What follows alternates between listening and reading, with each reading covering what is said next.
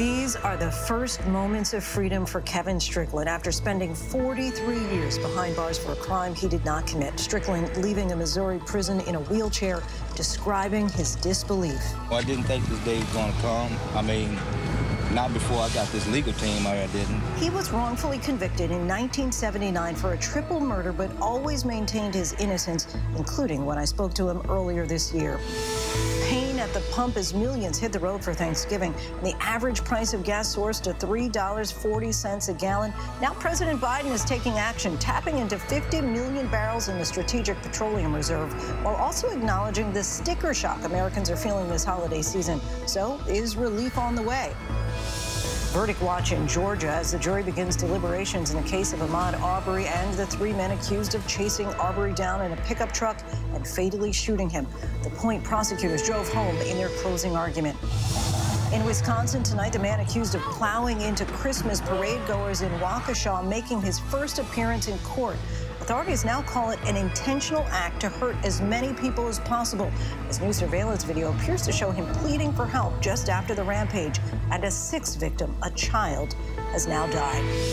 Burn pit outrage. The soldiers who served on the front lines in war zones now face a health fight at home as evidence mounts that exposure to toxic fumes may lead to serious illness several years later, what the White House is trying to do in response. Did anyone ever warn you about these burn pits? I definitely didn't know that I would leave my deployment with exposure risks.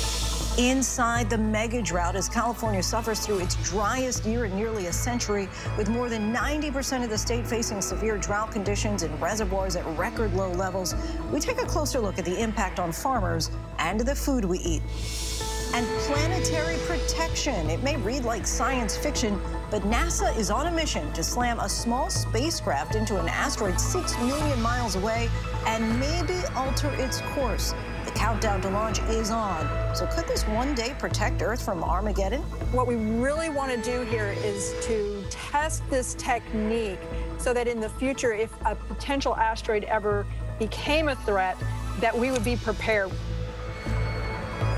Good evening, everyone. I'm Lindsay Davis. Thank you so much for streaming with us. We begin tonight with some welcome news, actually bittersweet, you might say. A moment decades in the making for a story that we've been following for some time here on ABC News Prime.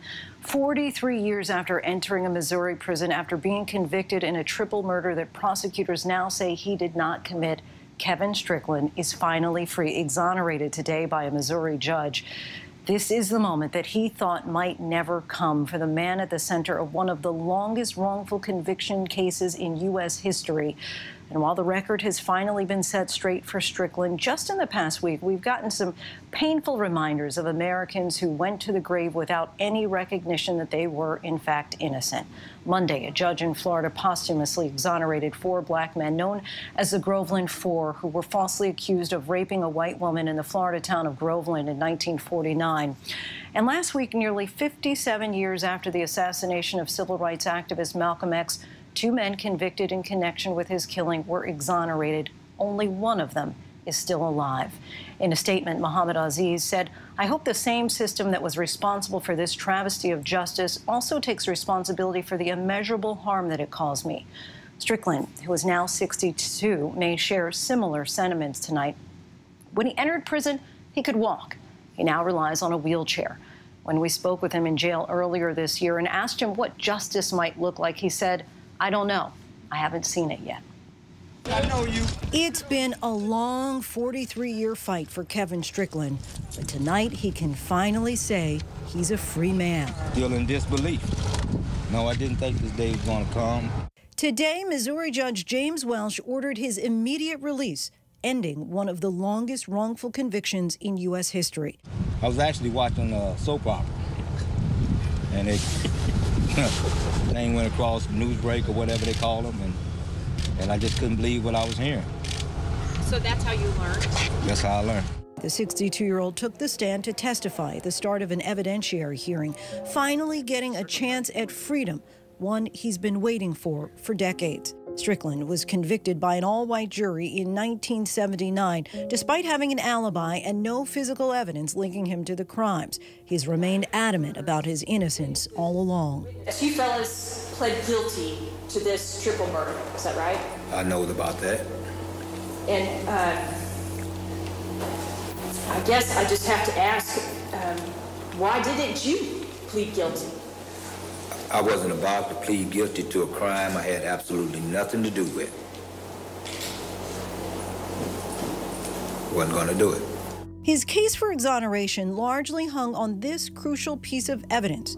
The most important piece of evidence was a recantation of a witness. She has since died, but she really did a good job documenting her recantation, so we believe it to be a very credible recantation. Back in May, Jackson County prosecutor Jean Peters Baker announced that her office found Strickland innocent. So to Mr. Strickland, I am profoundly sorry for the harm that has come to you. But at the time, Missouri law prevented her from being able to release him or bring his case before a judge. When we spoke with Baker back in June, she did not mince words. Let's just call it what it is. This is wrong. And everyone that works in this system must find a way to do the right thing now. The right thing is getting Mr. Strickland out. Strickland's first exoneration hearing was held 2 weeks ago after a new law passed in August allowed Baker to file a petition on his behalf. Mr. Strickland, you have a lot riding on this hearing, is that right? The remainder of my life. Strickland's family, who attended the proceedings, has been anxiously awaiting the decision. It's been like a heartbreaking for us, just devastating. Today, with Thanksgiving just days away, his brother tells the Kansas City Star that he cannot wait to see him, to say, "Welcome home, brother." Strickland will not receive any compensation from Missouri. State law prevents exonerees who cannot prove their innocence through DNA from receiving compensation. When we visited Strickland in jail this summer, we asked him what he would do if this day ever came. So what do you do? How do you start over your life at 62 and no money? You know, I kind of jokingly talked about that recently with a friend of mine. I guess I get me a cardboard box and get up under the bridge somewhere. Is that really, that's how you're going to start, you feel? I mean, what do I have? I mean, if they were to tell me roll out now, they'd take this chair. I had to crawl out the front door. I have nothing. Under Missouri law, those who have been exonerated do not get compensation. It's another wrong, I believe, in Missouri's system, and one that should be corrected. And are there efforts underway to correct this? Well, there are by this office, the one that I'm seated in now, the one that I lead, yes. But these efforts will not be in time to help Mr. Strickland. Instead, he has to rely on nonprofits and GoFundMe pages like the one the Midwest Innocence Project has created. When we spoke with him in June, he was hopeful he'd see his ailing mother if he got out. It's going to be the first thing you do if and when you get out. Well, I mean, I hate people to hear a 62-year-old man say this, but I'm a mama's boy, and I got to go see mama. I got to go hold mama's hand, yeah. But Strickland never got that wish. Procedural hurdles caused his case to be delayed and later dismissed. His mother passed away on August 21st. It does show just how incredibly difficult this process is. Even when the prosecutor is on your side, it took months and months for Mr. Strickland to come home. And he's still going to come home to a system that will not provide him any compensation for the 43 years that he's lost. That's not justice. Although Mr. Strickland has had to endure decades in a criminal justice system that has largely failed him, losing his best years, and was denied the chance to freely hug his mother and say goodbye, now free, he gets the chance to finally fulfill one lifelong wish. Any bucket list item that you dream of being able to do? You know, I've never been on a beach, you know, not even a man-made beach. And I want to go out far in the ocean where you can't see any land, any direction. And not just go out there, but get in that water. I want to feel the power, you know, of God's creation. I want to feel that water. We hope he gets there. The governor of Missouri had multiple opportunities to pardon Strickland. He refused and said pardoning him would not be a, quote, priority. Moving on now to Waukesha, Wisconsin, where Darrell Brooks, the 39-year-old accused of ramming an SUV into Christmas parade goers, made his first appearance in court. He's already facing 5 counts of intentional homicide, but during his hearing, prosecutors revealed a 6th victim. This time, a child has died. ABC's Alex Perez reports in tonight from Wisconsin. Tonight, with hands shackled and wearing what appeared to be a bulletproof vest, the man police say plowed into crowds at a Christmas parade in Waukesha, making his first appearance in court. 39-year-old suspect Darrell Brooks audibly sobbing in court when prosecutors announced a child had died and that they intend to charge him with 6 counts of intentional homicide. I wish to notify the court, sadly, that today we learned of another death of a child. A newly released criminal complaint saying an officer observed Brooks looking straight ahead, directly at him, and it appeared he had no emotion on his face when he plowed into parade goers and participants, honking as officers yelled for him to stop. Authorities say the SUV appeared to rapidly accelerate and turn into the crowd, injuring 62 people. An officer saying it was clear this was an intentional act to strike and hurt as many people as possible. The nature of this offense is shocking. And tonight, we're getting our first look at Brooks' moments after the deadly chaos. This doorbell cam video capturing him knocking on a homeowner's door about a half-mile from the parade route, asking for help with a ride. Hey, I called an Uber, and I'm supposed to be waiting for it over here, but I don't know when it's coming. Can you call it for me, please? Minutes later, police arriving, arresting him. Hands up! Put your hands where I can see them! Whoa, whoa, whoa! Hands up! Hands up! We're also learning new details about the 6 killed, 3 of them part of the Dancing Grannies marching group. Those 3 were marching right next to Dancing Granny Sharon Millard. She narrowly escaped, still in shock after finding her marching partner nearby. No one could find her anywhere, and as soon as everything cleared out, most of the people were gone, I spotted her, and you could just see her blue dress tied against the doorway.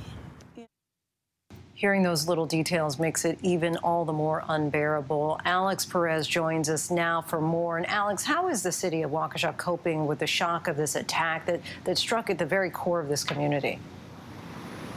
Yeah, Lindsay, as you heard in our piece there, shock is really what a lot of people are feeling right now, but they're trying to come together. I want you to take a look behind me here. This is a growing memorial for the victims. A lot of people stopping by here to honor them. This is one way they're paying respect to those who died, Lindsay. Yeah, we see them bringing candles and flowers.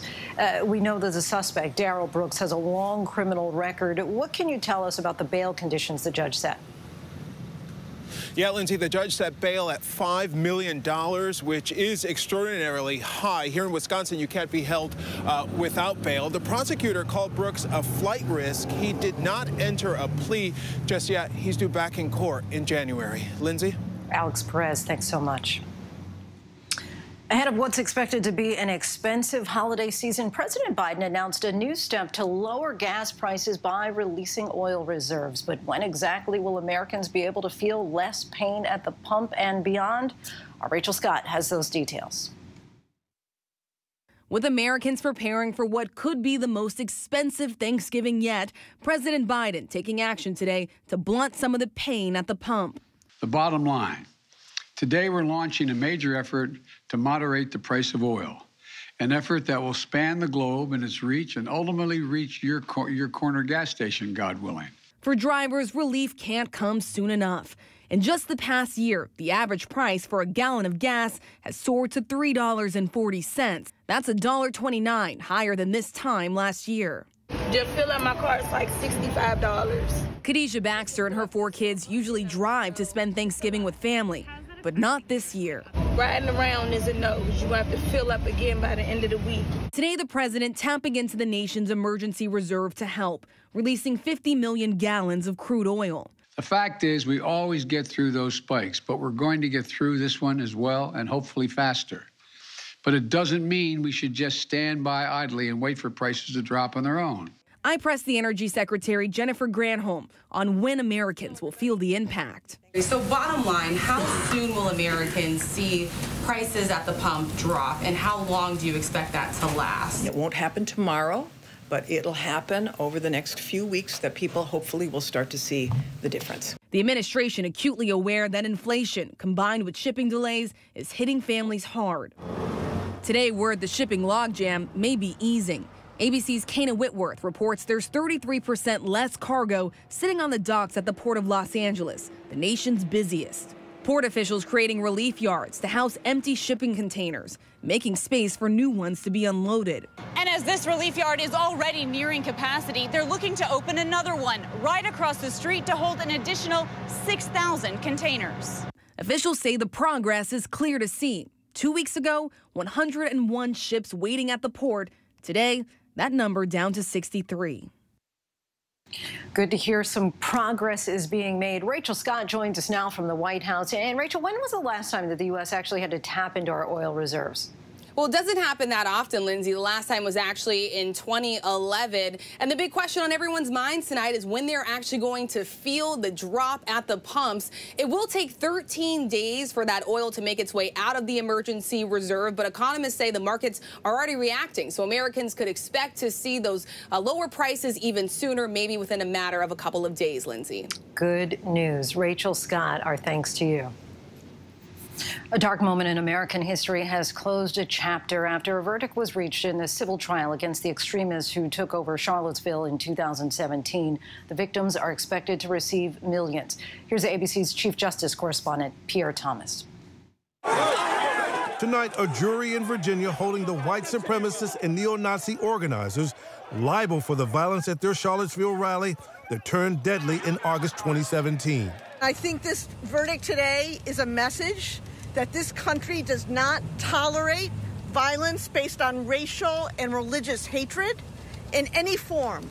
Jurors awarding over $25 million in civil damages to 9 victims, including several caught in the carnage as a racist rammed his car into a crowd, killing Heather Heyer. Jews will not replace us! Charlottesville became ground zero for the nation's racial tension as a debate erupted over whether a statue of Confederate General Robert E. Lee should remain. The neo-Nazi who killed Heyer was convicted of murder, but Heyer's mother has long wanted the organizers of the white nationalists to face justice as well. I hope that not only are they bankrupted, but I hope that other groups realize that there are dire consequences to their actions. Pierre Thomas joins us now. And Pierre, there were also some conspiracy charges against the extremists. What came of that? Lindsay, the jury deadlocked on federal conspiracy charges, but did find a conspiracy under a Virginia state law that allows for civil damages for racial or religiously motivated harassment and violence. Pierre Thomas, thank you. Pleasure. We shift now to the trial over the death of Ahmaud Arbery. The prosecution presented their closing rebuttal before jurors went into deliberations, which have now concluded for the night.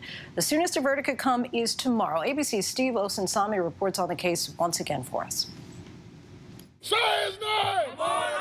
There is so much concern about the demonstrations happening outside the Glynn County Courthouse that the judge moved jury deliberations to a quiet room that doesn't have any exterior windows. Jurors are deciding if Travis McMichael, his father Gregory McMichael, and a neighbor, William Roddy Bryant, will each be found guilty or acquitted on 9 charges, including murder, aggravated assault, and false imprisonment. In Georgia, a murder conviction alone means a minimum of life in prison. Doesn't matter who actually pulled the trigger. Under the law, they're all guilty, even of malice murder. If a person is murdered in Georgia, the law says that the convicted getaway driver, for example, can be punished in the same way as the person who's convicted of the actual homicide. It's why William Roddy Bryant, who wasn't carrying a gun but prosecutors say was part of the chase, could be in so much trouble. He and the others have pleaded not guilty. In her final words today, the prosecutor told jurors that without Brian chasing the black victim with his pickup truck, Ahmaud Arbery would still be alive. Once Mr. Bryan turns around, he went up and down the street at least 4 times, confined and detained on homes. That's false imprisonment. Travis McMichael is seen on Brian's cell phone recording shooting Arbery dead in the street in February of last year, and prosecutors say that Arbery is dead because he's black. The 3 say the shooting was justified under a then citizen's arrest law, but Arbery is never seen stealing anything at the neighborhood construction site where he first raised their suspicions. Steve Osunsami joins us now. And Steve, it seemed like there was a little bit of confusion, a bit of whiplash right there at the end of the day today, where it seemed like maybe the jurors were close to a decision and then they decided to rest for the day. It did sound to some of us who were listening that they were close, because the judge essentially asked the jury foreperson, who was a young woman who we learned this evening, he asked her essentially, are you close to a verdict? Is a verdict imminent, and or should we break for the day? That foreperson's response was, we are working towards reaching a verdict, which sounded to some like they might actually potentially reach one tonight. But then at the same time, she said that they probably should take a break at that point. Then the jury foreperson left the room with the bailiff. The bailiff then comes back into the courtroom just 2 minutes later saying, no, they want to continue working. So that went on for about maybe 15, 20 minutes. Then the bailiff came back again and said that they decided they want to go home for tonight. So that really suggests that tomorrow it's possible, you know, we might see a decision in this case. Right. It does seem very likely, potentially, even. And of course, we're just 2 days away from the holiday. What's the scheduling for the jurors looking like if they don't reach a decision soon? So the plan is, if they don't reach a decision by tomorrow, this court, the plan is that it will be closed on Thursday, and that these jurors would then come back to the courthouse on Friday and continue deliberating again on Friday morning, and possibly work through the weekend if need be. That's already been discussed as well. Lindsay. All right. Okay. Steve Osunsami, thanks so much. And joining us now to help us read the legal tea leaves, if you will, is ABC News contributor Shauna Lloyd, an attorney with the Cochran Law Firm. Shauna, thanks so much for being with us once again. First, just want to get your thoughts on the prosecutor's rebuttal to the defense's closing arguments. You know, Lindsay, I think she did a really good job. She was very methodical. She walked them through what the charges are going to be, what they were going to be charged with. She walked through each of the charges themselves, and she talked about the burden. She tied it to the evidence. I think she did a really good job, because that's all the jury's going to be left with are those jury instructions. So to go through them ahead of time that methodically was a very good idea. I also think that her rebuttal was amazing. She actually really went through each of the points that the defense made, and she highlighted the inconsistencies, or she highlighted the things that were contrary to whatever the defense closing statements were. So that's what a rebuttal is for, and that is it's exactly what it's supposed to do. And in her closing argument, the prosecutor seemed to really try to appeal to the emotions and almost the morality, if you will, of the jurors. I want to play this sound from the trial today. This isn't about whether these three men are good people or bad people. That's not what this is about. It's about responsibility. It's about holding people accountable and responsible for their actions. How important do you think it was for her to make that distinction for jurors? Absolutely critical, because what the defense did in their closing was they very much humanized these defendants. And so anytime a jury may have some sort of emotional leanings or an emotional response to any of the defendants, this was a very smart, just really proficient way of separating the defendants from what the responsibility of the jurors are, because they are not to look towards punishment. They are not to consider it. They're not to consider any of those other things, those emotions that might tug at them when they're making this debate. So she really put their responsibility back into framework by which they should be looking at all of this. And that is in the terms of the responsibility according to the charges as listed. In comparison to the Rittenhouse trial, where jurors only had to come to a decision about one person, how much more complex would you say this case is, given the fact that the role of each of these three men, they're all distinctly different. They all have to be analyzed for the role that they played. Do you think that that could prolong deliberations beyond tomorrow? Typically, I would say yes, especially when the charges are different. But because the charges are the same, and they all essentially start with the question of whether or not the jury believed they were acting under a citizen's arrest law, because that determines how much of their behavior was justifiable or not. So seeing as it comes back to that base question, I think it's actually going to make it a lot simpler for the jury to come to their conclusions, because the answer to that question is going to determine the others. Because if on one hand they were acting lawfully, then the felonies are going to drop off. If they were acting unlawfully, then they start addressing the individual charges. So I think that helps streamline this verdict a little bit more for this particular jury. And before I let you go, what did you make of that little backlash, or whiplash, I should say, with the jury when they came back and it seemed like the forewoman was ready to keep working tonight, and then all of a sudden they dismissed them? You know, that's interesting. But if I'm reading the tea leaves according to my experience with juries, what that sounds like is they are probably relatively close to a verdict. But when she went back in there's probably a few that are definitely not on the same page. They wanted to sleep, take a fresh eyes at it tomorrow, because it seems as though they are close. So it seems like, I would guess, they're down to maybe a handful of the charges, maybe one or two, and it might be one defendant that they're more stuck on than the others. Crystal ball, you think that they're going to come back with a verdict tomorrow? I think it's highly likely. I would put that, if I was a betting woman, I'd put it at somewhere at about 87%. You're a betting woman. Okay. All right, Shauna Lloyd, we thank you so much for your time and insight as always. Always a pleasure, Lindsay. And when we come back, the deadly home explosion caught on tape. The blast felt for miles, and the investigation now underway. NASA prepares to launch a daring space mission aimed at saving the planet. Think the movie Armageddon, but in real life. But up next, burn pits. They were used in Iraq and Afghanistan to get rid of trash, but now those veterans who served in those conflicts say the pits are causing serious health issues. Our in-depth look next.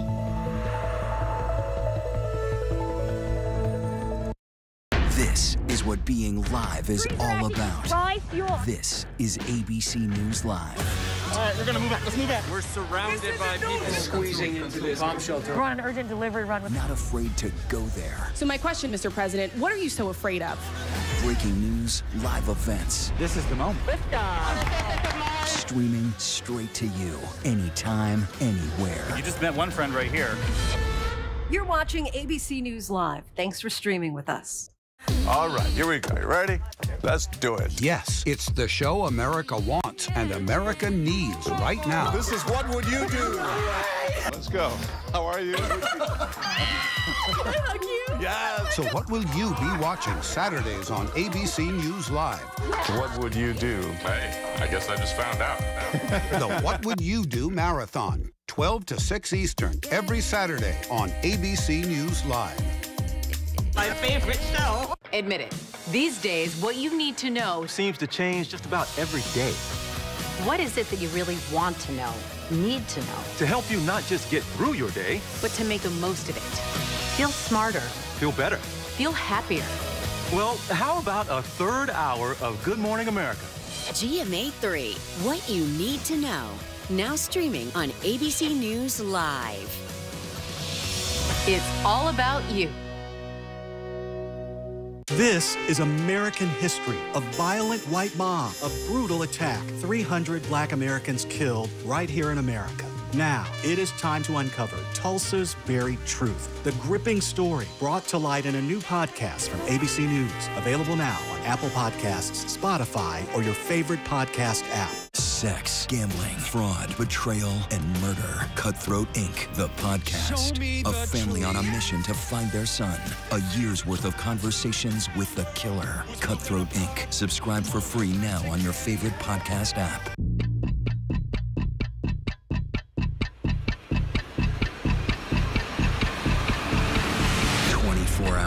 Assault on the Capitol, the ABC News original, exclusively on Hulu, now streaming. Now with so much on the line, more Americans are turning to David Muir and ABC's World News Tonight than any other program across all of television. Say it ain't so. Dollar Tree is announcing that its prices are going to go to $1.25 next year. The company says it's struggling to contain rising prices and that the price hike will help them sell more. Dollar Tree has been trying to keep products under $1 for the last 25 years. They are our men and women in uniform who bravely go where they're called to protect our democracy. But what happens if the mission abroad leads to chronic and even fatal disease once they return home? ABC's Stephanie Ramos brings us this report on the terrible health impacts of burn pits and the steps our government is now taking. You know, when I see an overly short haircut and somebody who's a little bit wound up, that feels like home. I love Marines. Kate enlisted in the Marine Corps after graduating from college, deploying to Iraq in 2005. It gave me so much, opportunities to lead, opportunities to travel the world, a sense of purpose. Kate left the service in 2008. She went back to school, got her PhD in public health, married, and had a son. So they really but then, 10 years later, at the age of 38, she went to her doctor for an annual checkup and received devastating news. She sat us down and said, "You do have breast cancer. It's stage 4. They said it looked like I had been dipped in something. I had metastases throughout my skeletal system, from my skull to my toes. Kate then reflected on her time at war. When I checked in at Fallujah, I originally was housed in this area where everybody was cleaning their air conditioners all of the time. We were cleaning this chunky particulate matter out of the filters. I wasn't concerned about it. Again, I was 25 and invincible. That particular matter, she believes, might have been the product of unfiltered trash fires, also known as burn pits, used by the military to dispose of waste, chemicals, and plastics, which potentially exposed anyone nearby to clouds of toxic fumes. So before you deployed, did anyone ever warn you about these burn pits? I definitely didn't know that I would leave my deployment with exposure risks. According to the U.S. Census, Kate is one of 3.8 million service members who deployed post 9/11.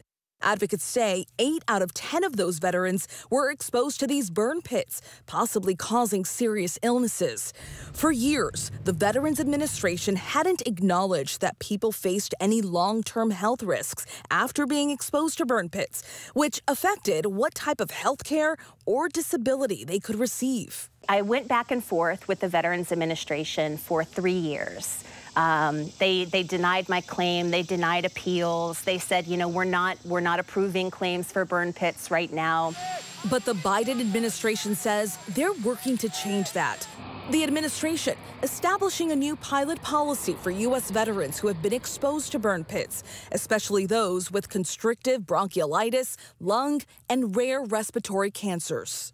When you have so many people who are veterans and have been exposed to this and come out with these chronic diseases, we can see the association. According to the White House, the Veterans Administration will now create presumptions of exposure when the evidence of an environmental exposure and the associated health risks are strong in the aggregate, but hard to prove on an individual basis.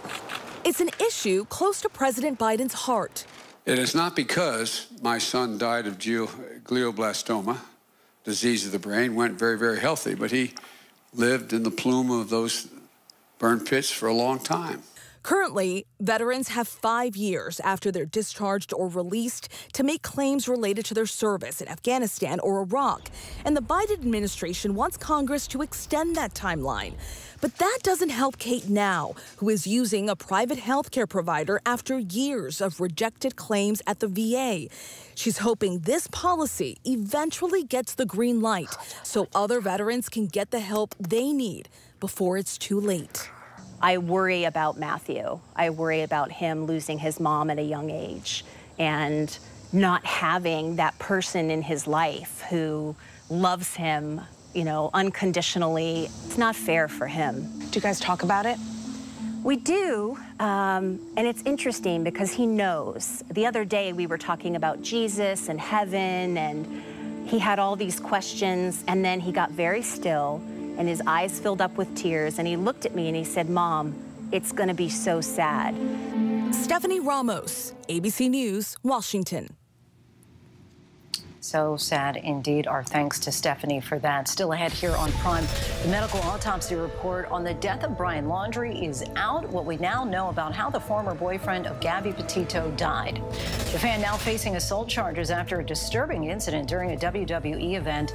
And our friend and colleague Michael Strahan will soon blast off, becoming the latest space tourist. We take a look by the numbers. But first, our tweet of the day from the one and only Dick Vitale. We can't wait to see him back in action once again on ESPN.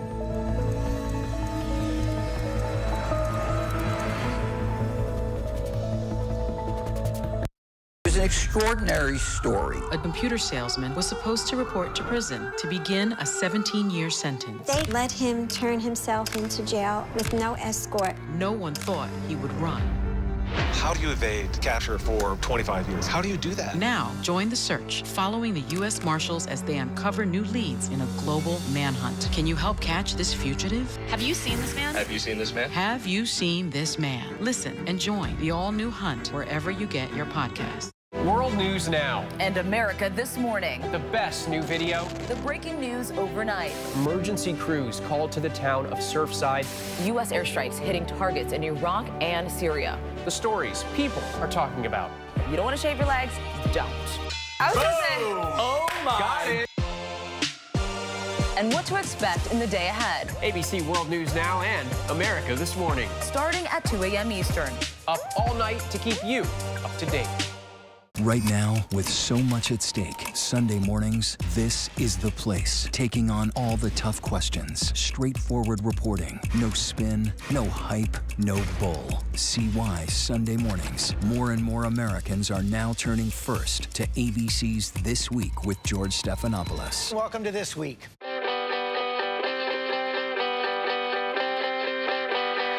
Let's do this! When you wake up in the morning, when you wake up in the morning, darling, I'll be by your side. I'll be there by your side. I'll be everything you wanted. I'll be there by your side. If you need a light to shine it, hold up your hand, let the stars shoot again, let the light shine in through the dark. Good morning, America. This is what being live is all about. This is ABC News Live. All right, we're gonna move back. Let's move back. We're surrounded by people squeezing into this bomb shelter. We're on an urgent delivery run with. Not afraid to go there. So my question, Mr. President, what are you so afraid of? Breaking news, live events. This is the moment. Streaming straight to you, anytime, anywhere. You just met one friend right here. You're watching ABC News Live. Thanks for streaming with us. Welcome back, everyone. Tonight, we are finding out more about the next civilians to get a chance to go to space, and our friend and colleague Michael Strahan is among them. Blue Origin will soon launch its newest mission. We take a look by the numbers. In T-minus 16 days, a crew of 6, including Mr. Strahan, will blast off out of this world. It's the third human flight for Blue Origin. 4 will be paying customers, including the first parent-child combo to fly to space. Blue Origin did not disclose just how much money they paid for the chance to be briefly in space. 2, that's the number getting a free ticket to the stars. The lucky one, Strahan, and the daughter of the first American ever to fly to space, Alan Shepard. You may recall the second mission included Star Trek actor William Shatner, who became the oldest person to ever go to space. Strahan and the rest of the crew will go about 3 times the speed of sound, roughly 2,300 miles per hour. The flight will follow a similar path as the last 2, spending just 10 minutes off the ground. Strahan says when Blue Origin approached him, he said yes without hesitation. Only had to ask him one time. And we still have lots to get to here on Prime tonight. We talked so much in recent months about the mega drought out west, but has the recent uptick in rain made things any better? The investigation into the death of Malcolm X's daughter is now underway. What police believe happened to Malika Shabazz? Olivia Rodrigo breaking new ground will explain. But first, a look at our top trending stories on abcnews.com.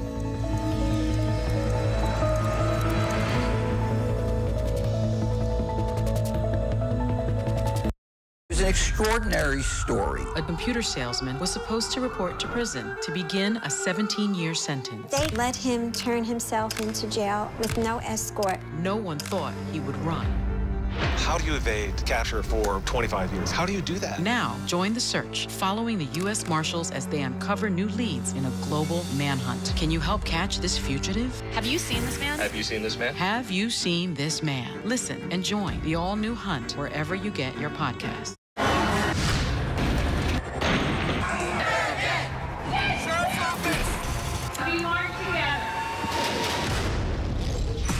The most powerful stories of our time, anytime.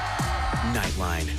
Now streaming on ABC News Live 2020. True crime, cinematic, real-life drama, stunning, the unthinkable. Follow the clues, the hunt. True crime 2020.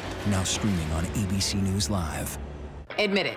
These days, what you need to know seems to change just about every day. What is it that you really want to know, need to know? To help you not just get through your day, but to make the most of it. Feel smarter. Feel better. Feel happier. Well, how about a third hour of Good Morning America? GMA 3, what you need to know. Now streaming on ABC News Live. It's all about you. All right, here we go. You ready? Let's do it. Yes, it's the show America wants and America needs right now. This is What Would You Do? Let's go. How are you? Hug you. Yes. So what will you be watching Saturdays on ABC News Live? What would you do? Hey, I guess I just found out. The What Would You Do Marathon, 12 to 6 Eastern, every Saturday on ABC News Live. My favorite show. This is what being live is all about. This is ABC News Live. All right, we're gonna move back. Let's move back. We're surrounded by people squeezing into this bomb shelter. We're on an urgent delivery run. Not afraid to go there. So my question, Mr. President, what are you so afraid of? Breaking news, live events. This is the moment. Streaming straight to you, anytime, anywhere. You just met one friend right here. You're watching ABC News Live. Thanks for streaming with us.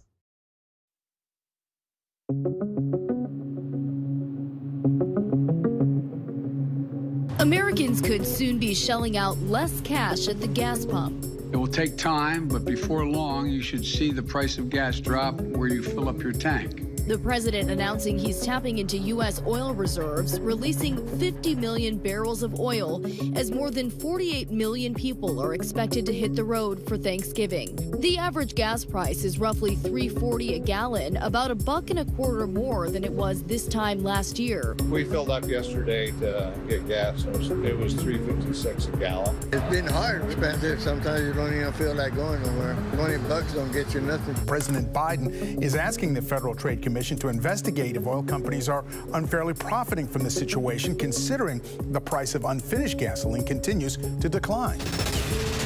We now know the cause of death for Brian Laundrie, found dead in Florida after a lengthy search and following the murder of his fiancée, Gabby Petito, in Wyoming. Close to a month after a forensic anthropologist received Brian Laundrie's remains, an attorney for the family says they have been informed the cause of death was a gunshot to the head and the manner of death was suicide. The attorney saying Laundrie's parents hope the findings will bring the family closure. Laundrie's remains were found in a swampy park in Florida in October. The medical examiner could not determine a cause of death, so they were sent to an anthropologist. Petito's family responded today saying that they will not make any statement while the FBI investigates at the request of the prosecutor's office. A deadly home explosion in Flint, Michigan. Surveillance video shows the blast happening late last night. A 55-year-old woman and a 4-year-old girl were killed. The girl's body recovered this afternoon. Her parents were hospitalized, her father in critical condition. The mayor says 30 homes and structures were damaged or destroyed. The blast felt for miles. The cause is still under investigation. A violent scene at a WWE event in New York. A 24-year-old fan attacked Seth Rollins just as Rollins was leaving the ring. Referees, security guards pouncing on the man, pummeling him, detaining him as Rollins got up furious, screaming at the man, along with the fans who were surrounding the incident. And the first part of it aired on TV. As for last night's incident, the 24-year-old man was arrested, charged with attempted assault. The daughter of civil rights leader Malcolm X has died. Malika Shabazz was found dead in her Brooklyn home just before 5 p.m. Monday. The 56-year-old daughter of Malcolm X was discovered by her own daughter. A police official told ABC News the death does not appear to be suspicious. Family members told first responders she may have gotten sick from something she ate earlier in the day, and NYPD Commissioner Dermot Shea says the 56-year-old suffered a long-term illness before her death. It comes just days after two men convicted of the assassination of Malcolm X were exonerated. Prosecutors in Manhattan discovered new evidence that led them to conclude the men were convicted in error. I don't know why, but I feel like freedom.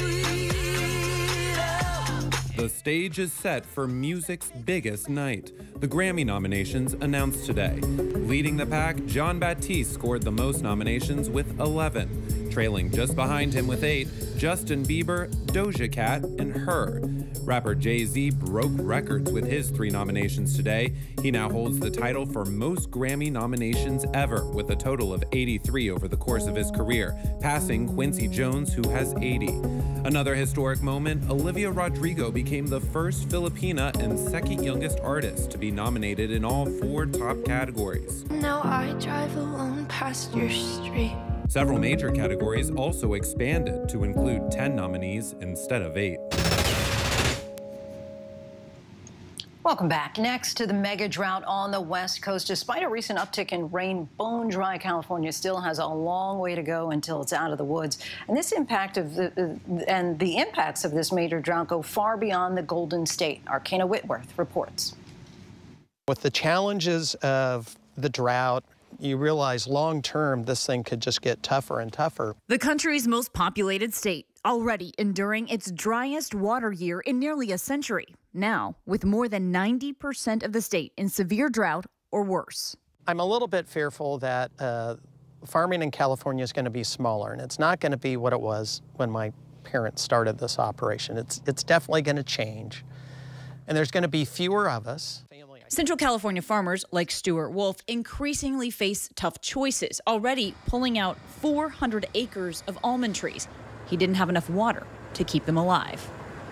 So I got to figure out, what do I do with that land that sits idle now? Everyone should be concerned about this regional drought that's gripping the American West. California agriculture helps to feed not only the country, but the world. 1/4 of America's food comes from California's Central Valley, including 40% of its fruits, nuts, and other table foods. The state's top agricultural export, almonds. Its $6 billion a year almond industry produces about 80% of the world's supply. California is the most efficient place in the world to grow almonds or pistachios or processing tomatoes. There's a whole slug of different crops that we enjoy higher yields, longer length of season. It's better in California than almost anywhere. The secret?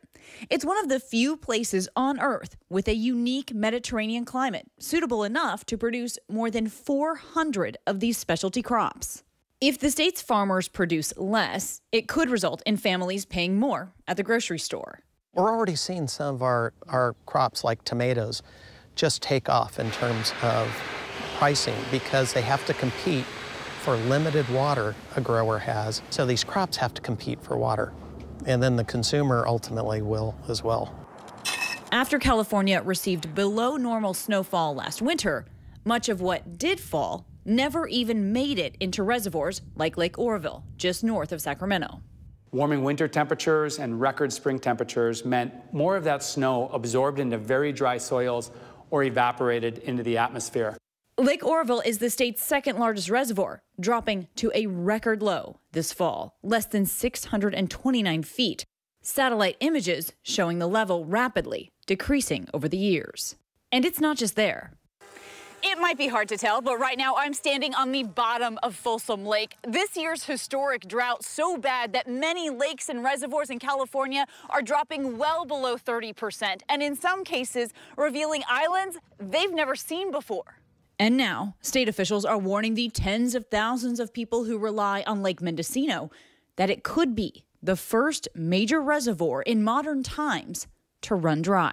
Most states in the American West have natural cycles of drought. We experience these dry periods. But what's changed is that climate change is now supercharging these droughts. The highest level of the phenomenon known as an atmospheric river, described by some meteorologists as a firehouse of moisture in the sky. In late October, an atmospheric river bringing record-breaking rain, but still not enough to reverse the historically low water levels in the reservoirs. Throughout California, it's not just the farmers relying on water from these reservoirs.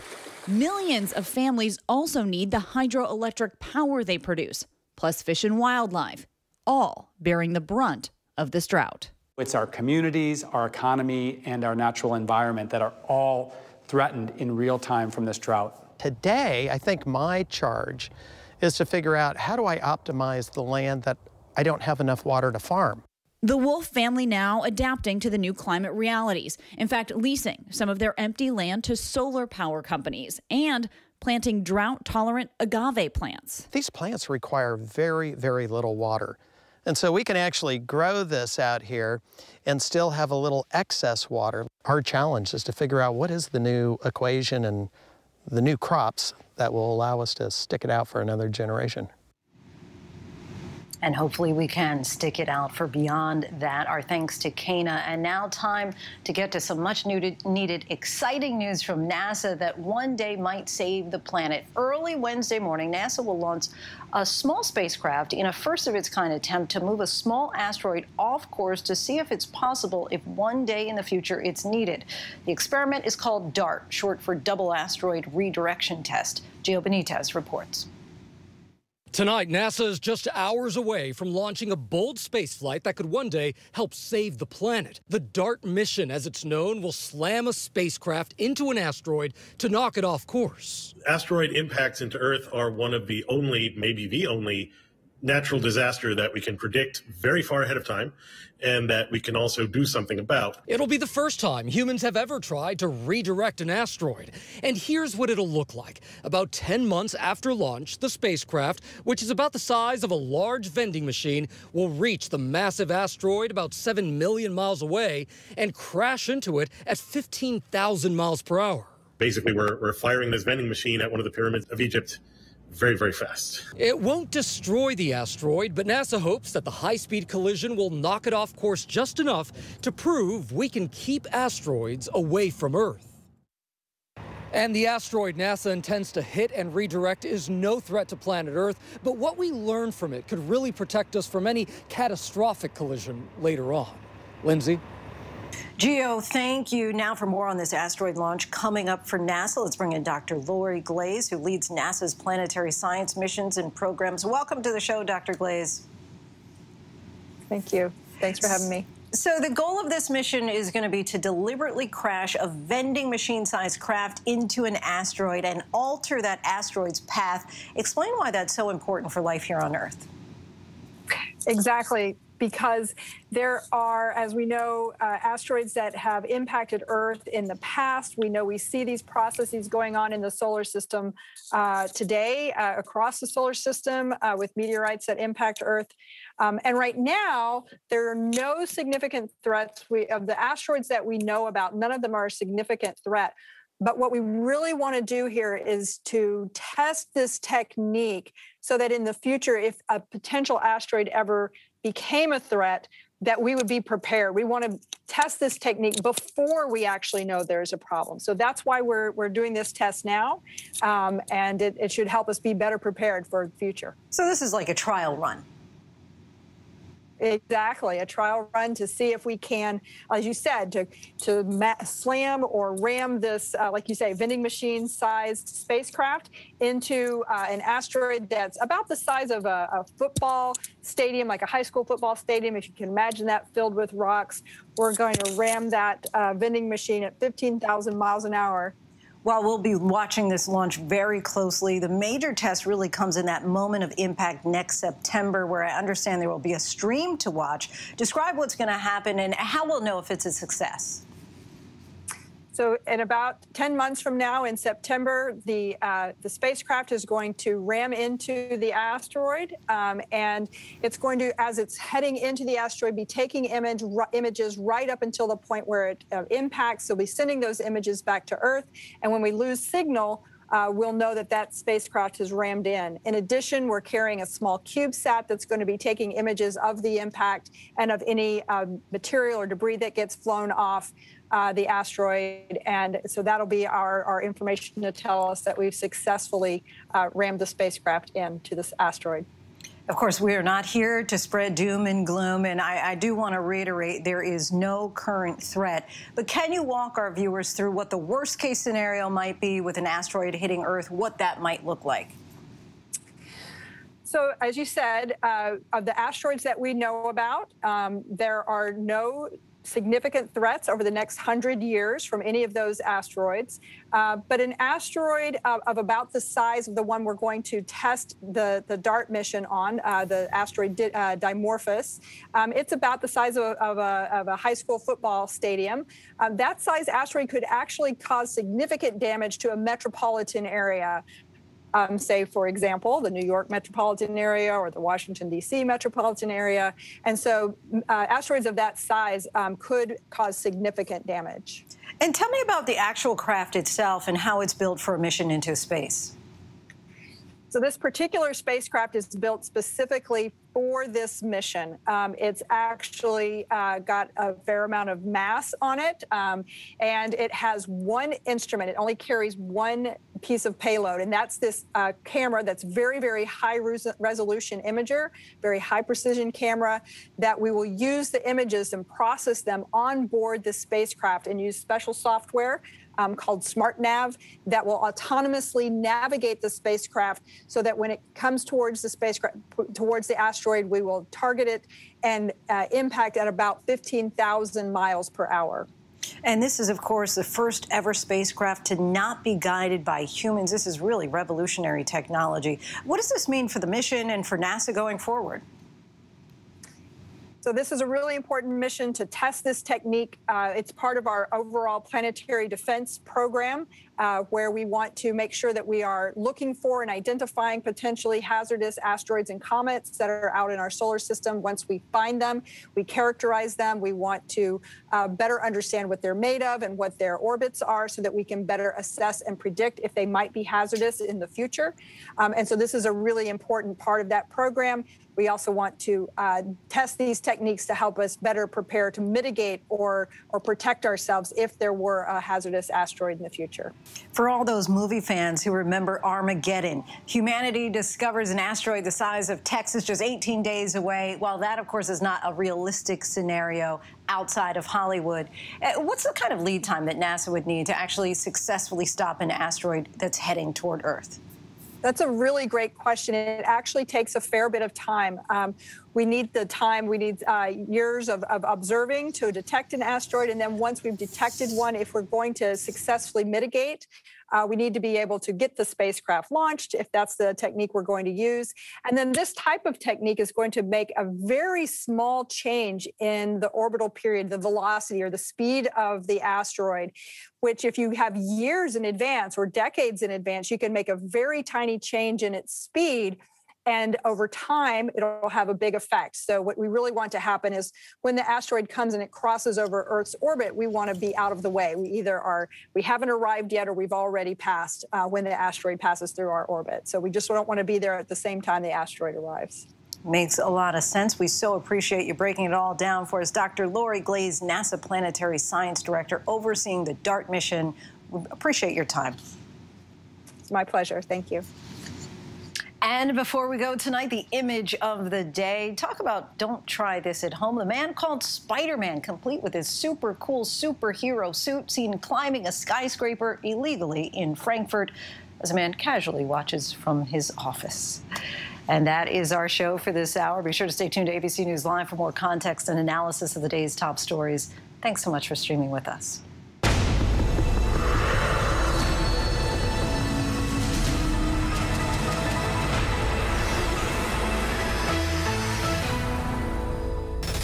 Coming up in the next hour, we're staying on top of several things, including the push to contain soaring prices on everything from gas to food. And our Jonathan Karl joins us to discuss his new book, Betrayal, looking at the final days of the Trump presidency. Stay with us. This is what being live is all about. This is ABC News Live. All right, we're gonna move back. Let's move back. We're surrounded by people squeezing into this bomb shelter. We're on an urgent delivery run. Not afraid to go there. So my question, Mr. President, what are you so afraid of? Breaking news, live events. This is the moment. Streaming straight to you, anytime, anywhere. You just met one friend right here. You're watching ABC News Live. Thanks for streaming with us. It was an extraordinary story. A computer salesman was supposed to report to prison to begin a 17-year sentence. They let him turn himself into jail with no escort. No one thought he would run. How do you evade capture for 25 years? How do you do that? Now, join the search, following the U.S. Marshals as they uncover new leads in a global manhunt. Can you help catch this fugitive? Have you seen this man? Have you seen this man? Have you seen this man? Listen and join the all-new Hunt wherever you get your podcasts. Admit it, these days, what you need to know Seems to change just about every day. what is it that you really want to know, need to know, To help you not just get through your day, but to make the most of it. Feel smarter, feel better. feel happier. Well, how about a third hour of Good Morning America? GMA 3, what you need to know. Now streaming on ABC News Live. It's all about you. The ladies you love, the hottest topics happening now. There's only one place to find it all. You guys are having the hard conversations. I love The View. The most watched #1 daytime talk show is The View. Now streaming on ABC News Live.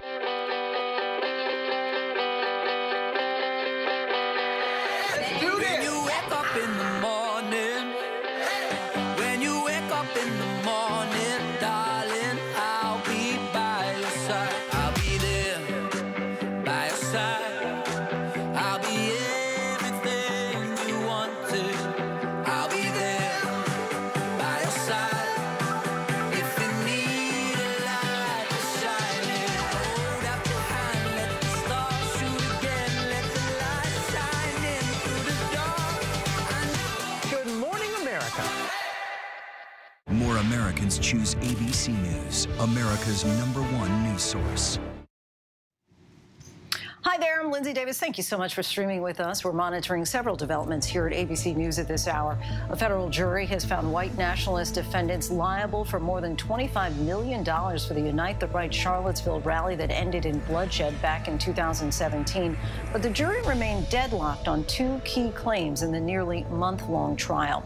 And an update on a case that made national headlines a few years ago. Mark D'Amico has pled guilty to a $400,000 GoFundMe scam involving his ex-girlfriend and a homeless veteran. The couple was claiming to raise money for him, but instead spent it on a lavish lifestyle. D'Amico faces up to 20 years in prison. The other two pled guilty in 2019. And a major development in a story that we've been tracking closely. Kevin Strickland, who spent 43 years behind bars for a triple murder he did not commit, today he walked out fully exonerated and a free man.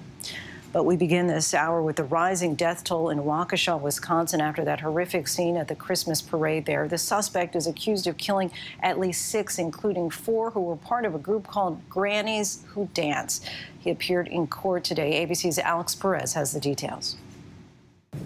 Tonight, with hands shackled and wearing what appeared to be a bulletproof vest, the man police say plowed into crowds at a Christmas parade in Waukesha, making his first appearance in court.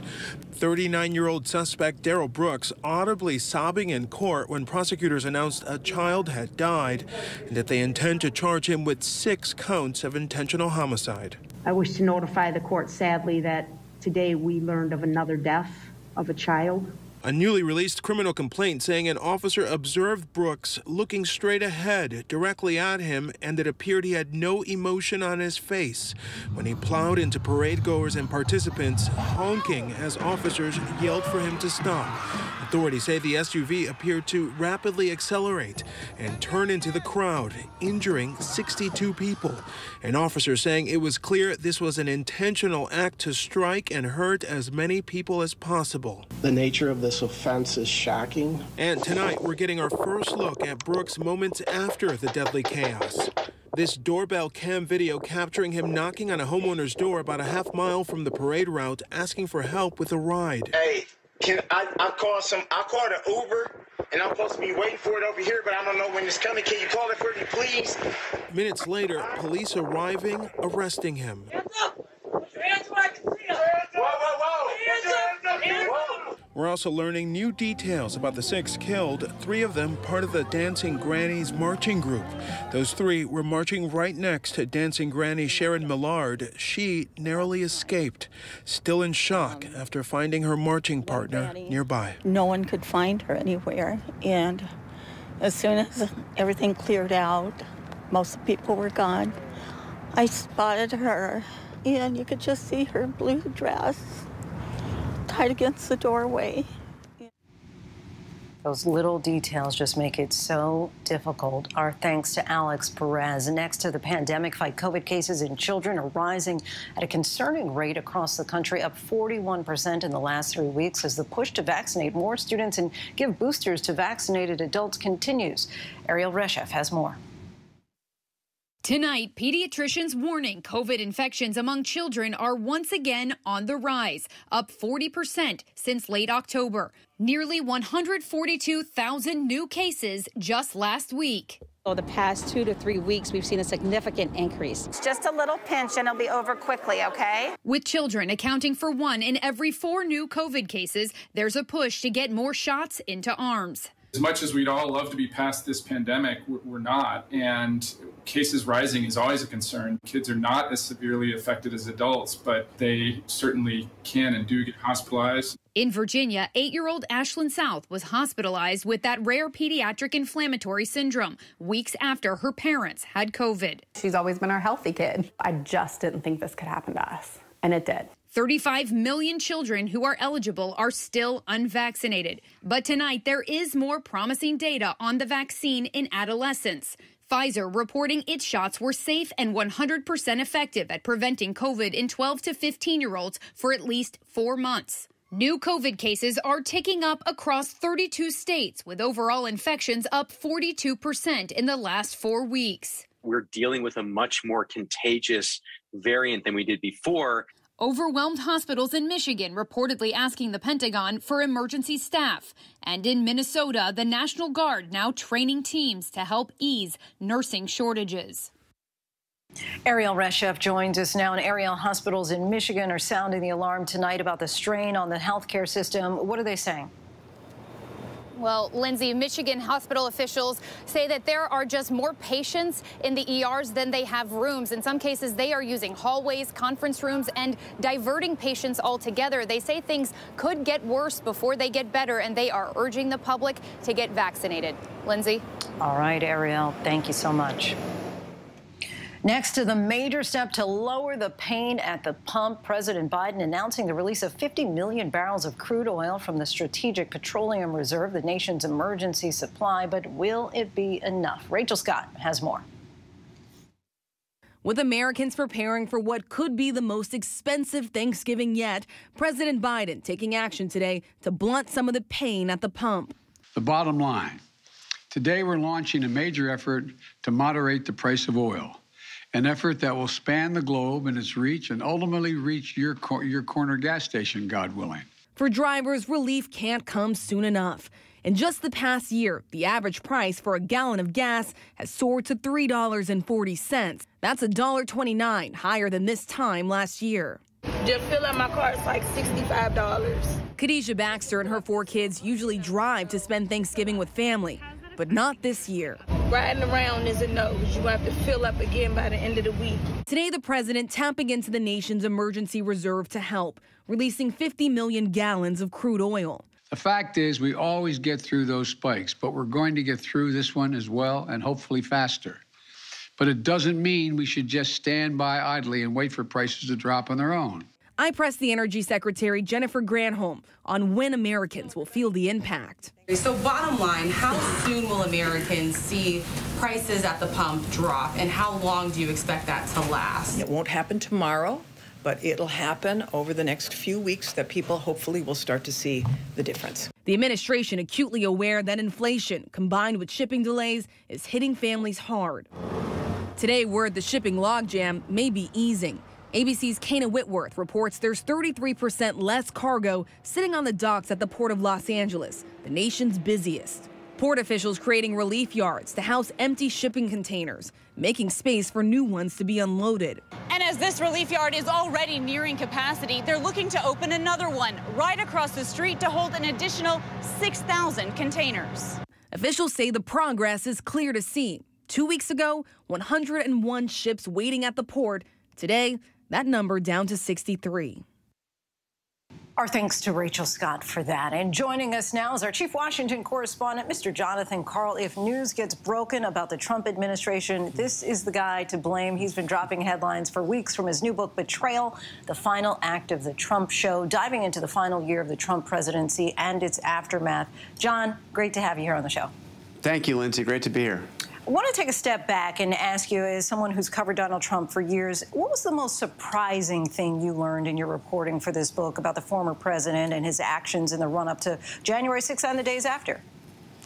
The most surprising thing was how close we came to a much greater crisis. I mean, I knew it was bad. You and I covered the day-to-day of the election and the aftermath and January 6th itself.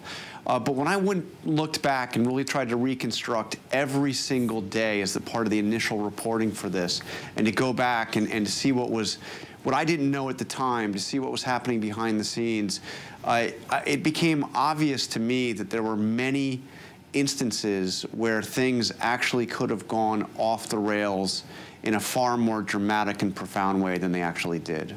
I'd like to pull up a quote from your book where you write about January 6th, and you say, there are also those who say the violence that day has been exaggerated, that there was no real threat to our democracy, that it was just a protest that got a little out of hand. That's a lie. January 6th was an attempt to overturn a presidential election. It was an assault on democracy itself. We've seen in the months since that day this attempt to whitewash what happened and to continue to lie about the 2020 election. And I want to ask, has it worked? I mean, because we see poll after poll of Republican voters who today say that they believe the 2020 election was stolen. It unfortunately, in part, it has worked. But I think that I'm so glad that you pulled out that quote. This was an assault on democracy itself, because even those who acknowledge that it was a terrible thing, that rioters went in and assaulted police officers, committed vandalism in the Capitol building, broke in where they shouldn't have been, you know, that is not all it was. That's terrible. Even if it's just what you're showing in those pictures there, that's terrible. But what made this so profoundly awful is the purpose behind it. It was not simply an effort to rampage and pillage and to express, you know, some kind of a violent protest. This was an effort to stop the movement of American democracy, to stop what is the essence of American democracy, which is a peaceful transition of power. And, you know, unfortunately, there is a wide segment of the population that not only looks back at that day and remembers something different than what actually happened, but believes the lies that have been repeated so often about the election being stolen. And I tried to, in this book, go in and address the reasons behind that disbelief, the reasons that so many people have come to question whether or not the election was really free and fair. And I think it's important that we do that. We don't just say, look, there's no evidence, it's all a big lie, big lie, big lie. We have to go through and explain why the allegations that have been repeated so often by Donald Trump and people around him are simply not true. And you write about how in your conversations with him for this book, the former president actually seems to look back fondly on January 6th. How would you describe his demeanor and frankly, his mental state as you pressed him on that day? And what was your reaction as you heard his justifications and explanations? It's really quite striking. I tried to describe the entire scene, not just the words he said, but the environment. I mean, he brings me down to Mar-a-Lago, and I had never been to Mar-a-Lago before. It's a beautiful place. We were sitting down in the middle of this ornate lobby with towering ceilings. And he has the interview conducted right in the middle of that lobby before dinner so that people can see him being interviewed as they come into dinner and to happy hour out on the patio outside. And, you know, he was very gracious. He offered me, as he always does, he orders a Diet Coke. He offers me one. You know, he makes some remarks about my previous book. And, you know, but he seemed to be in actually quite a good mood. And he seemed to have lost weight since he left the White House, all of that.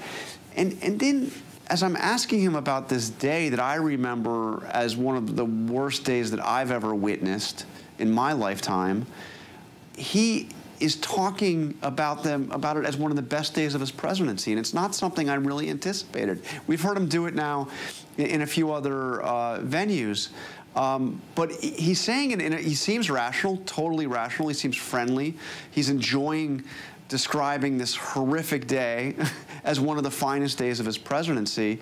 But the lack of any sense that there was something wrong, I think, is delusional. There's no other way to say it. It's not that he seemed like he was out of his mind and he was ranting and raving. He actually seemed quite normal while he was saying this. Listen to the tape. That's why I wanted to put the tapes out there. Because he's talking about Mike Pence and the people saying, hang Mike Pence, the people calling for the execution of his vice president.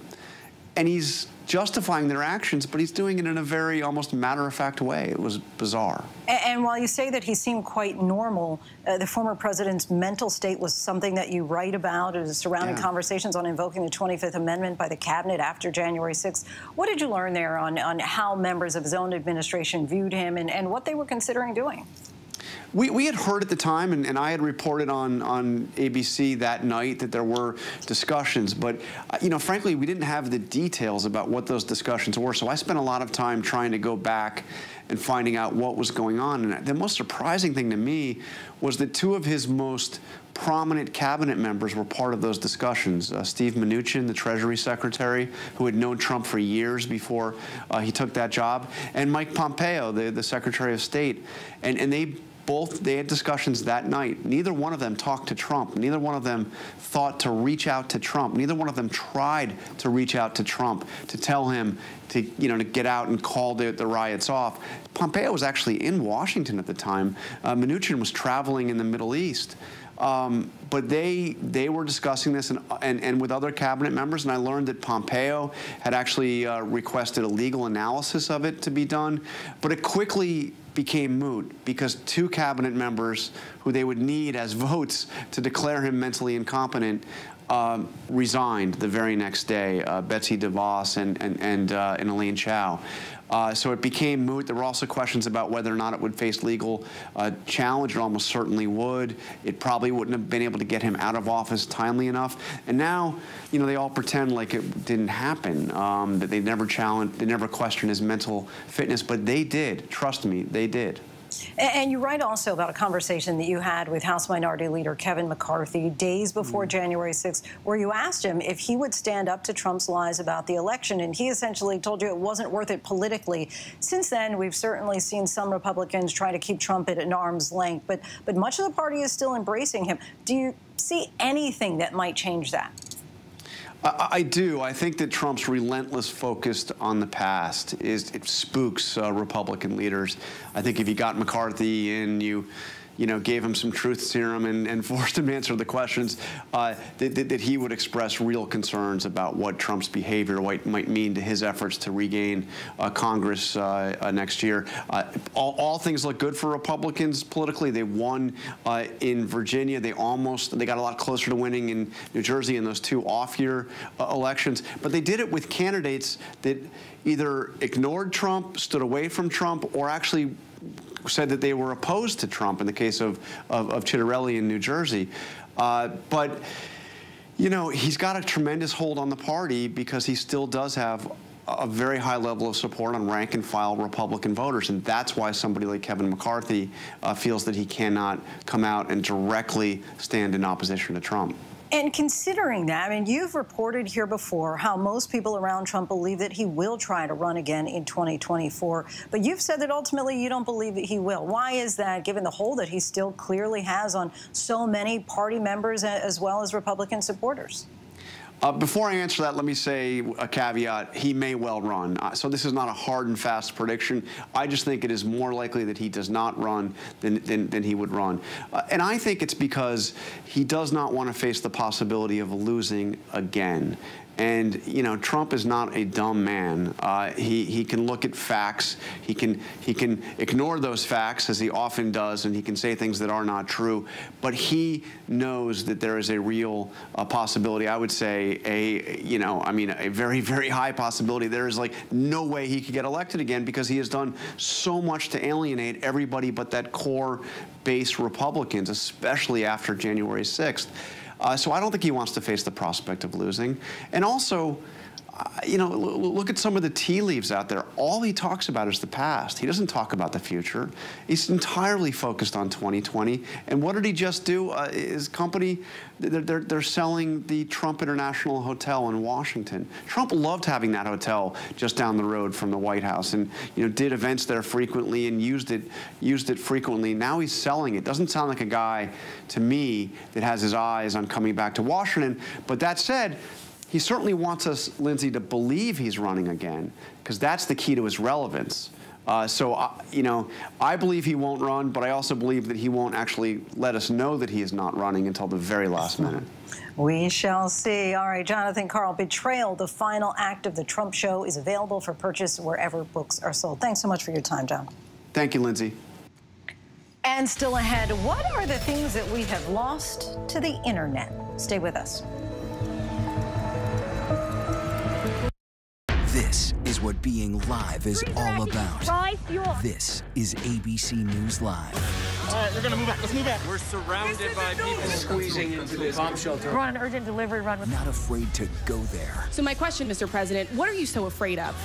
Breaking news, live events. This is the moment. Streaming straight to you, anytime, anywhere. You just met one friend right here. You're watching ABC News Live. Thanks for streaming with us. All right, here we go. You ready? Let's do it. Yes, it's the show America wants and America needs right now. This is What Would You Do? Let's go.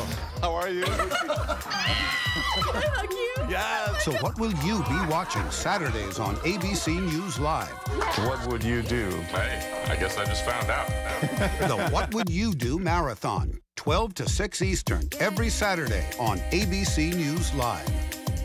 My favorite show. Admit it. These days, what you need to know seems to change just about every day. What is it that you really want to know, need to know? To help you not just get through your day, but to make the most of it. Feel smarter. Feel better. Feel happier. Well, how about a third hour of Good Morning America? GMA 3, what you need to know. Now streaming on ABC News Live. It's all about you. This is American history. A violent white mob, a brutal attack, 300 black Americans killed right here in America. Now, it is time to uncover Tulsa's buried truth. The gripping story brought to light in a new podcast from ABC News. Available now on Apple Podcasts, Spotify, or your favorite podcast app. Sex, gambling, fraud, betrayal, and murder. Cutthroat Inc., the podcast. A family on a mission to find their son. A year's worth of conversations with the killer. Cutthroat Inc. Subscribe for free now on your favorite podcast app.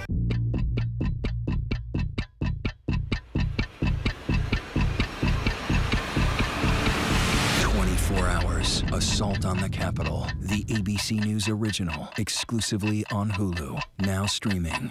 Now with so much on the line, more Americans are turning to David Muir and ABC's World News Tonight than any other program across all of television.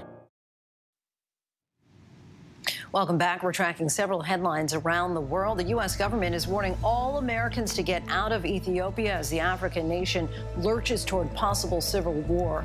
Rebel Tigrayan fighters continue their advance toward the capital city of Addis Ababa. The U.S. is seeking a diplomatic solution, but there are fears that escalating violence could undermine any ceasefire. Nearly 50 people are dead after a bus turned into a ball of fire in Bulgaria. The bus, which departed from Istanbul on Monday, crashed into a roadside barrier. 7 people who leapt from the bus were rushed to the hospital and remain in stable condition. And in Italy, the only person convicted in the 2007 murder of British student Meredith Kercher is free after serving most of a 16-year sentence. Rudy Gaudet was found guilty in the Perugia killing, and as was American exchange student Amanda Knox and her then boyfriend. Both of their convictions were later thrown out. Joining us now is Pamela Paul, editor of the New York Times Book Review and author of the new book, 100 Things We Lost to the Internet, where she takes a deeper look at the many intersections between technology and our lives, breaking down what these changes may mean both for the present and the future. Pamela Paul, thanks so much for speaking with us tonight. A pleasure to be here. So criticism of the internet can jump rather quickly to doomsday-like world-ending scenarios. Yet in your book, you really choose to focus on the topics that are affecting our day-to-day. What led you to take this kind of approach? Well, I think when we think about the internet, we are often in fast forward motion, right? We're thinking about what's next, what's this new app, what does it mean for tomorrow, for next week, for next year? And we also tend to think really big. We think, what does this mean for democracy? What does this mean for privacy? And I wanted to do two things. I wanted to bring that conversation down to the level of, what does this mean for me in my everyday life? What does it mean that I wake up to an alarm on my iPhone and I go to sleep or try to go to sleep and fail to do so because I'm thinking about what new messages are coming in, who hasn't responded yet to an email, who's liking a photo that I posted. And I wanted to think about sort of how we got here, but then also to think about what did we used to do before we spent all our time doing this? So to really kind of scroll back and think about what have we lost in the process of what we've gained, and to go back a little bit in time. I mean, it's crazy that it's only been 20 years, but things have changed so quickly that we've kind of forgotten the things, whether they're physical objects like a Rolodex or more conceptual things like the blind date that have just completely fallen into the way past. I'm sure there are so many young people out there that are thinking of Rolodex. Now, what might that be? How can someone practice more self-awareness when it comes to their dependency on the internet or social media when they have such a hold on our day-to-day lives? Well, I'm as guilty as anyone, so I know that it's hard. I think one thing is to sort of change your mindset, to realize that technology really is an industry. It's not necessarily the future. It's not necessarily inevitable. It's a lot of products and services and apps that are sold to us. Now, they're often sold as free. Of course, we know that they're not actually often free and that there is a cost, even if it doesn't come directly out of our wallet. And then to be more skeptical consumers of it. So to think about any new app or new technology or way of living through the screen as we would about a new skin cream or about a new fashion style. Like, I can buy this, I can opt in, or I can opt out. And to just sort of bring that awareness that actually we have a choice.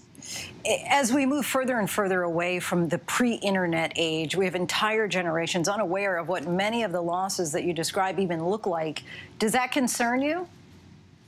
You know, it doesn't. I actually thought of this book could be a primer for many sort of digital-first, digital natives of the things that used to be in the before times. And I think there's actually a lot of evidence among young people that that some of those things that we've lost maybe aren't so bad. I mean, if you go into the average mall store that's popular with teenagers, you will see little turntables that are being sold. You will see a resurgence of vinyl. There are apps that actually mimic having to wait for your film to develop. So I think that it's interesting for that generation to kind of get that perspective. And I also think it's interesting that the 80s and the 90s are so popular among that generation. I think that there's a kind of yearning for a simpler time. Kids get tired of being on screen all day, the same way that we do. Retro has gone digital, I guess, in some ways that you describe there. And I want to read a quote from your chapter, Empathy, where you say, the internet ignores or undermines components of human existence such as empathy, deep relationships, child development, family harmony, sustained conversation, compromise. Its products and services have been almost entirely developed by single 20-something men whose motives, no matter how pure, are primarily based on money and power. With these motives in mind, do you feel responsible internet usage is even possible?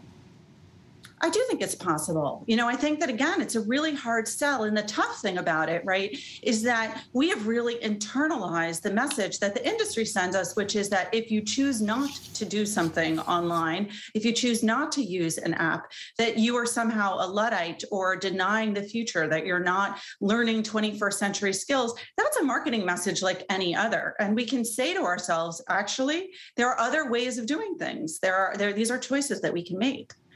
Lastly, having written this book and taken the time to so heavily reflect on the internet and its impact, are there any changes that you've made personally in terms of your own relationship with technology? You know, it's funny, when I think about when there's a new app or a new service, I think, will this substantially improve my life? Is there a reason for me to do this? Am I unhappy with the way things are now? So for example, with like Venmo or Zelle, am I unhappy writing a check? Am I unhappy saying to a friend, you know what, I'll treat you this time. We don't have to split it by using an app, and then you can treat me next time. And often the answer is no, you know, that, and I also think that we can divide our lives, right? We can use technology where it serves us. So for me, as a journalist, technology is hugely important, and I do everything I can to employ all of the technological advances that that are offered to journalism. In my personal life, I often think, well, this is a kind of antidote to that very high-tech day job life that I have, and I can choose to, instead of catching up in a group text, to say, you know what, let's actually meet for like a real life coffee.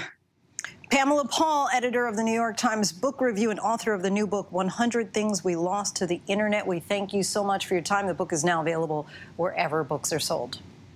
Thank you so much. And finally tonight, some young people doing some amazing things. ABC's Will Gans shows us how kids are helping those who are less fortunate this Thanksgiving. This holiday week, proof that you're never too young to give back. 8-year-old Belmont Schwartz serving up more than these sweet dance moves in honor of Thanksgiving. The third grader from Mansfield, Massachusetts, organizing a massive drive for his hometown's food pantry. There are a lot of people who don't have food, and I just want to help them in any way I can. Belmont launching his big project after seeing homeless people on a trip to California. He saw tents out there, and he was just kind of shocked by it. Belmont asking friends and family to donate and calling up local stores like Walmart, Stop and Shop, and Target.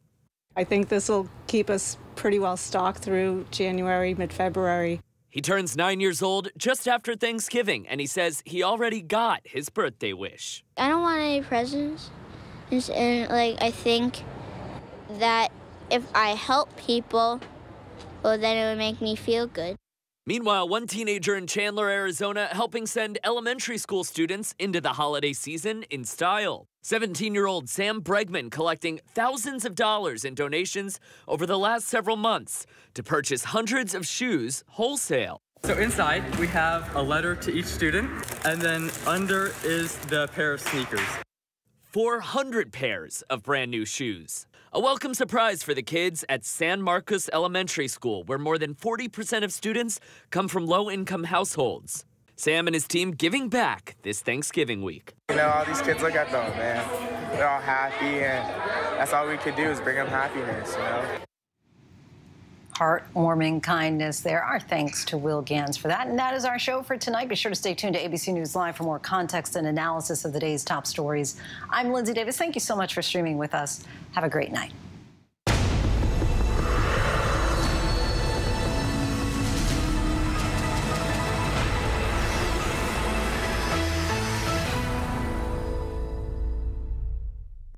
It was an extraordinary story. A computer salesman was supposed to